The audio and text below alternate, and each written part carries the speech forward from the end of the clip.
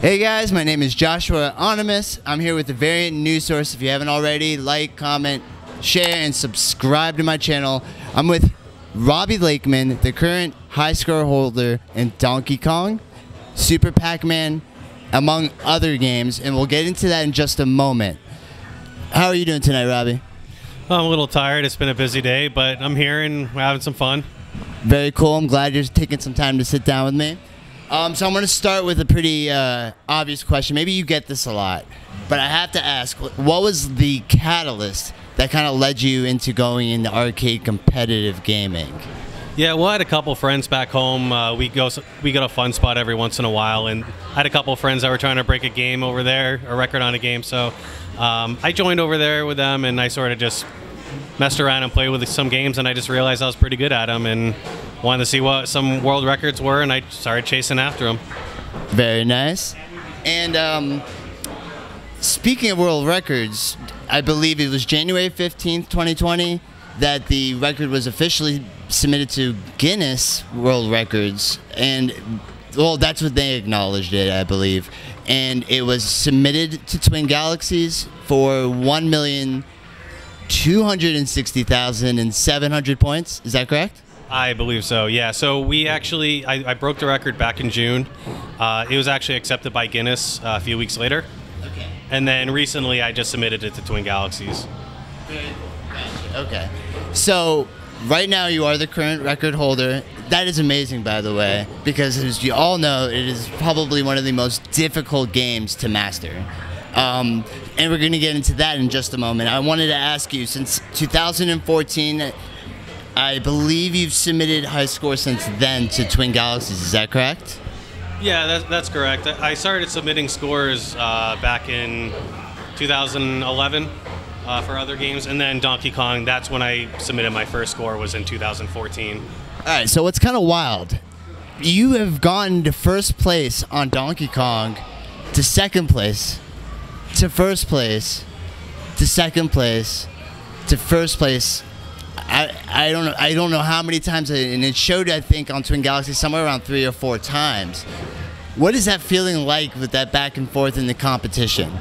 Definitely gives you a little bit more of energy as far as having the drive to be able to sit down and play for 3.5 hours to get a game going. And if no one's coming after you, there's really no reason to keep playing. So that's sort of what we sort of bounce off each other as far as the competition goes, and we've all gotten better because of it.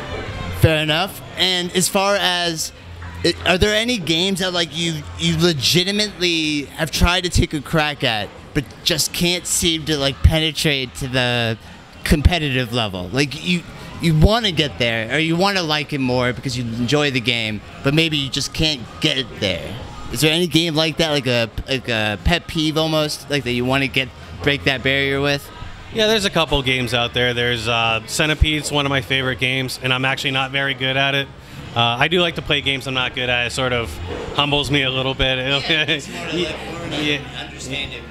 Right, yeah. So Centipede's one of those games. I also like Robotron, trying to get 1 million on that for the first time. So yeah, I'm still ways away from even being competitive, but yeah, I enjoy those games. While we're on the topic of the records, I believe you have 9 officially submitted scores on Twin Galaxies, correct?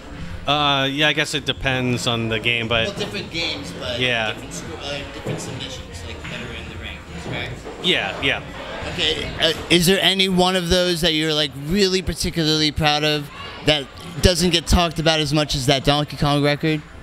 I mean, I'm very proud of the Super Pac-Man world record because that was a 15-hour game.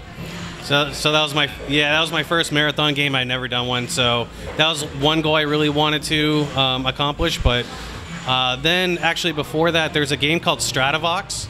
It was actually the first game that had like speaking audio in a game. Okay. So that was a game I actually liked, and there's no video or anything. I just sat there and I just figured it out. So that's actually something I'm pretty proud of too. I just sat down and figured out a game with no guidance at all. Wow, that's pretty insane. Now, in terms of submitting scores, the one that was acknowledged on June 15th, that was a live stream that took over 4 hours. I gotta ask you, man, how do you mentally prepare knowing you're about to go into a situation where you have to be that concentrated for that long in order to accomplish something like that? There's got to be a preparation. What's that like? I mean, always getting enough rest, eating right. Sometimes even some exercise helps. But really, the last thing is, going to the bathroom or getting something. Yeah, there's a routine. Yeah, there's a routine, because sitting there for 3.5 hours, your mind starts going numb, your body starts hurting. You were quoted as saying like you could barely even walk when you got up. One of the publications I read, and I was like, I couldn't imagine. That's got to be insane to do. And in terms of live streaming, how do you feel about that versus the live event? Now, I mean, obviously with the way that 2020 went, with COVID and everything else, the live stuff hasn't been something we can do.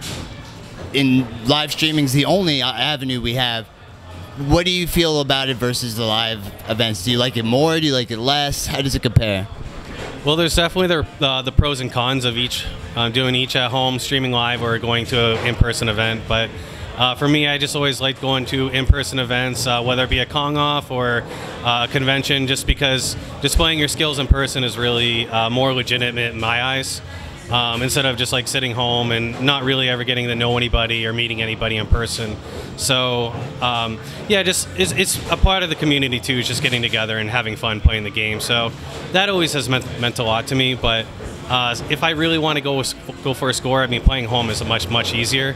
You're not on anyone else's terms. There's less noise. You can kind of create the environment that you want to play in and get to know your machine a little bit. But yeah, if you're going to play live, you're going to have to adjust to another machine. That's why it's always more challenging, and I respect it a lot more if you do it in person. I can completely understand that. And you can't always be breaking records. When you're not breaking records, you're just playing a casual game. What is like that game for you, where it's like you kind of just veg out, and it's not at all a competitive feeling for you? What kind of games are they for you? I mean, I still play some of the classics. I mean, I do like Asteroids. I like a lot of those other games. Sometimes if I'm just bored or sick of the same games, I try to find a new game and I try to learn that. Sometimes even like Pac-Man, you never know if you're going to see it at a live event or in a competition or something like that. So yeah, I like to practice those games sometimes here and there. So with 7 years of doing this, for submitting scores for Donkey Kong, do you still find that you have to come up with more improved, different strategies going into the game, still knowing that the scores are just getting higher and higher? Like, do you still have to come up with new strategies? Like, is there a process, like, in terms of training yourself? How does that work for you? Really, I don't prepare, like, practice-wise. I don't do save state practice. I just jump on the machine and play. But I watch other people play. Sometimes another player will actually send me like a clip of something that they did and that worked, and I'll kind of throw that into my game, into the playbook. Yeah, test it out. But I mean, at this point where we're at, it's really not too many. There's really not much more innovation. It's just more of upping the aggression and just hoping it works out in the long run. That's about it. Yeah, well said, definitely. And before streaming and to achieve your score, was there anything you were doing, like the previous score, was there, with their most recent high score beating it, was there anything that you were going into mentally, like thinking that this is probably going to be one of the last times, or are you still going to continue upping it if this one gets broken and further and so forth? Like, is this something you want to keep continuing? Do you enjoy that competition? Yeah, I mean, I do enjoy competing, and now we got one more milestone left, and that'd be 1.3 million. Some people are talking about that. That's never been done. Never been done. I would like to work towards it and at least do it one time before I'm done. The previous times I've broken the record, it was sort of like, oh, just one more time. I'd like to have it one more time. But now at this point, I'm almost to that barrier at that 1.3, so I'd almost rather just go for that at this point. Yeah, very cool. Well, you know what, man? Thank you so much for sitting with me. I know now that you're doing a lot more streaming now. Where can we find you on Twitch? It'd be twitch.tv/Lakeman421. Very cool. Cool. And is there any upcoming things that you'll be submitting that you could talk about? Anything that you could share? I mean, there's some other stuff around here that's going on right now, but can't really say too much about it, but we'll see how it turns out. Hey, fair enough. I appreciate you guys watching. Guys, fucking Robbie Lakeman, thank you for coming on. Thank you. It was great.